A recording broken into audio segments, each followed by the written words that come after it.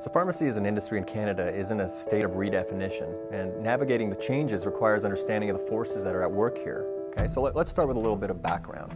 In our current state of operation, by the year 2036, it's estimated that 25% of the population will be 65 years or older, and match that with a 10% reduction in the workforce. What does this mean? It means that the costs will finally outpace revenues and that healthcare system will no longer be sustainable.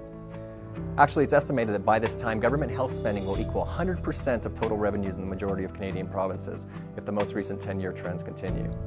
Now add to this the fact that already about half of Canadian population, that's more than over 16 million Canadians, live with some chronic condition, and the incidence of this is increasing. And you can see that the healthcare system is in serious trouble. So public spending on the healthcare has risen at an uncomfortably high rate over the past decade.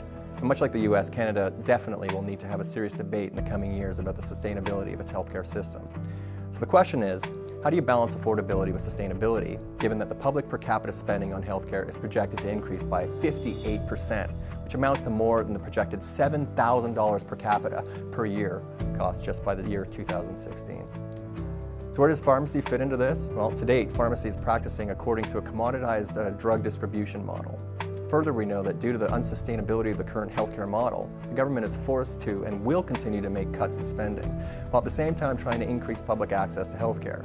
For instance, generic drug costs of the top 6 drugs in Canada recently decreased to 18% that of brand price, and more cuts like this are likely on the horizon. These cutbacks, of course, impact the bottom line of pharmacies and economically stimulate a trend whereby pharmacy as a commoditized drug distribution model is pushed to compete on cost alone.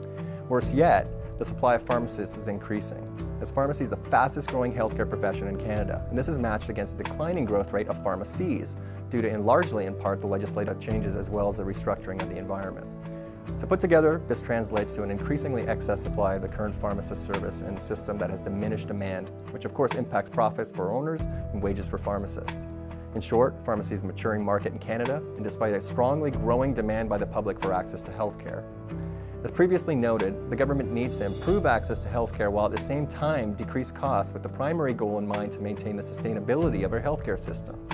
A less expensive way to increase healthcare access means a continuing increased scope for pharmacists and other frontline healthcare professionals, which translates to strong opportunities for first movers who can effectively reorient their business models. But this is just the beginning. Pharmacists occupy spaces that cannot be occupied in efficiency or professional literacy by any other profession. This depiction of what I call, or like to call, the healthcare continuum is siloed in each of the access points shown here.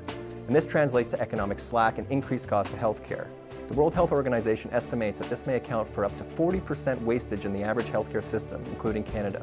If you look at crossing these barriers and interfacing the various silos between doctors and patients, governments and clinicians, etc., these are roles that best and often already are occupied by pharmacists. The point here is that the pharmacy is a unique and highly versatile skill set that has barely been tapped into or applied. But if pharmacists could identify the opportunities and apply their skills, especially in light of the current need, the opportunities that could await pharmacists are lucrative and are enormous. But this takes a redefinition of the norm, a paradigm shift, if you will, and that requires understanding of the economic imperatives of all the stakeholders in the healthcare system, understanding of the external environments and trends, internal understanding of the competences, and what value can really and effectively be captured. In short, management. Management entails in one form or another the iterative process of analysis of the internal and external environments, planning across the functional levels of business, and unifying an alignment of strategy, understanding how to implement your plans and keep track of progress.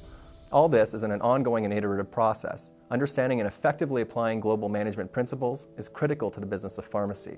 So I've been asked many times by different healthcare professionals if management is pertinent to their industry and sector, be it profit or not for profit. And my answer is always the same: only if you're interested in being sustainable.